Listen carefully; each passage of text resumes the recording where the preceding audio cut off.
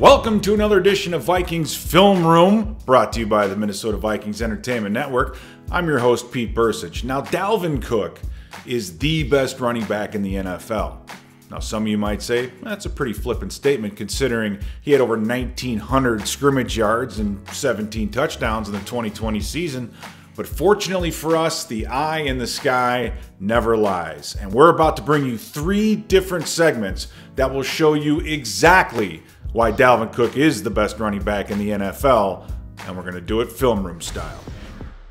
Now, the first series of plays that I'm going to show are lead ISO plays, and I think you have to go back to Robert Smith to find another Vikings running back that can run an ISO play as well as Dalvin Cook. Now, why do they call it the ISO? Well, mainly it's because you're isolating the linebacker with the fullback, and you can see on the snap that you get the double team on the nose tackle, and you'll see CJ Ham leading up on the linebacker, and once Ham makes contact, you'll see Dalvin Cook sees the cutback lanes available, but then you see Dakota Dozier get to that second level and just push the linebacker, but Dalvin Cook has the vision and is shifty enough to get back, cut back, and then bounce it all the way back, running through arm tackles, getting to the second level. So not all of the big, long runs are his best runs. Another ISO against the Green Bay Packers. Okay, same thing up front. You see the double team of the nose tackle, CJ Ham leading up on the linebacker, and once CJ Ham makes contact, there are 2 Green Bay defenders there. There's a linebacker and a safety there to make the play, but Dalvin, again, can shift, cut back inside, shake the ankle tackles, and then add another 7 yards to that play.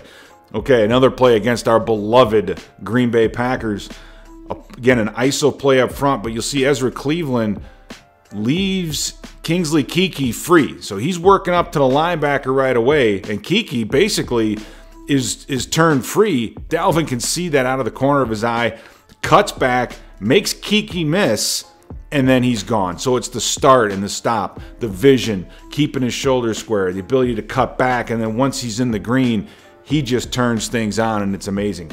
Against the Chicago Bears, same kind of situation, but watch Bradbury on this play. There's a blitz on the backside, and Ezra Cleveland does a great job of blocking Hicks on the underneath stunt, and you'll see Bradbury, he's scanning, he's looking back. So he's blocking one guy, but looking back behind him, is able to peel back, block the linebacker, and then Dalvin Cook just takes this thing front side. A nice little block by Adam Thielen, and you get the first down and then some. All right, against the Tampa Bay Buccaneers, this is just, again, a draw, kind of a lead ISO. And you see White stepping up, and then Dalvin Cook just kind of takes that and stays behind the double team, waits for the linebacker to make a decision, and then reads off of that, breaks it free, makes 2 guys again miss, and gets to that next level. No one can set up an ISO block like Dalvin Cook can. On this play, you watch this play and watch when Dalvin Cook takes this snap. He kind of gives it a stutter and go. And the nose tackle, Nunez Roches from Tampa Bay, he just tries to settle when Dalvin settles. And then Dalvin, boom, starts, stops, gets through that arm tackle. He's to the next level. And luckily, they brought, someone had tripped him up and was brought down by the safety, or else there would have been a lot more yards on that play. All right, the counter. The counter means that you're pulling people, that you're starting one way and then going back the other way. And in this case, you've got Dakota Dozier and Irv Smith Jr. pulling on the front side where Kyle Rudolph is and Conklin is. They're all blocking down. You're blocking down and you're kicking out and you're trying to find a seam in between.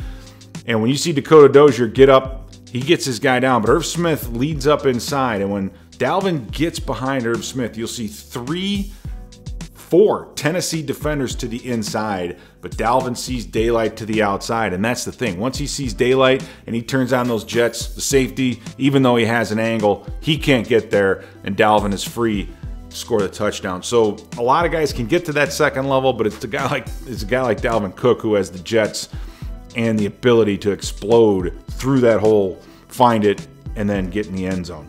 Against Detroit, this is a counter OT. This is old school now. I know our coordinator was an old man. This is an old play where you're actually pulling both the guard and the tackle front side, and you'll see Collins, the linebacker, he gets there, but a great block at the point of attack, and Dalvin just kind of finds that crease on the front side. So there was really nowhere for him to go on that play. but he runs those counters and those kinds of things so well.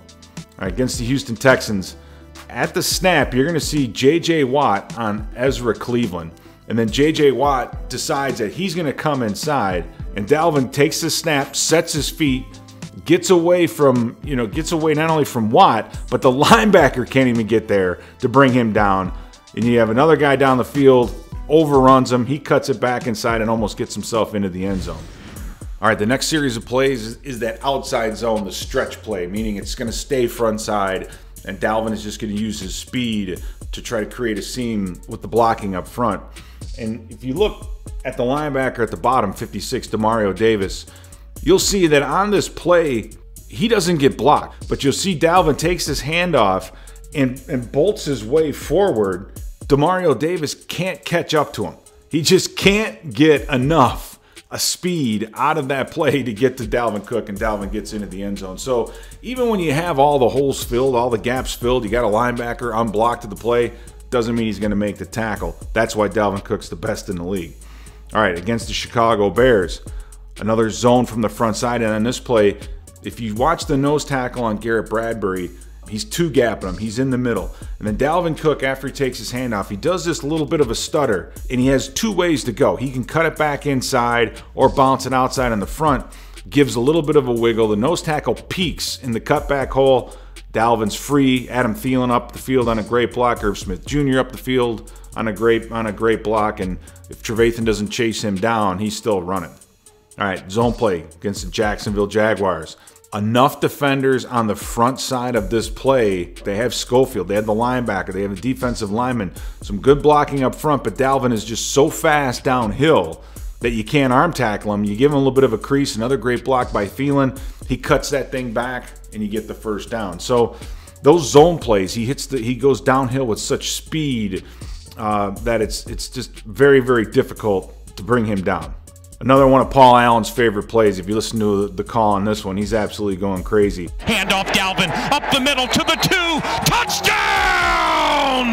Dalvin gets into the end zone for the 5th rushing touchdown this season, and the Minnesota Vikings strike first. Now J.J. Watt's coming underneath, and Dalvin keeps this thing front side. The linebacker is free. He is untouched to get to him, but he still can't bring him down with the arm tackle. So McKinney gets in there, untouched, and Dalvin says, you know what, I'm just going to switch the ball in my hand and just stiff arm the defensive back and get myself in the end zone. So really 4 missed tackles on that play. You know, they don't have to be awesomely designed plays and blocked to the T's for this kid to make some big plays.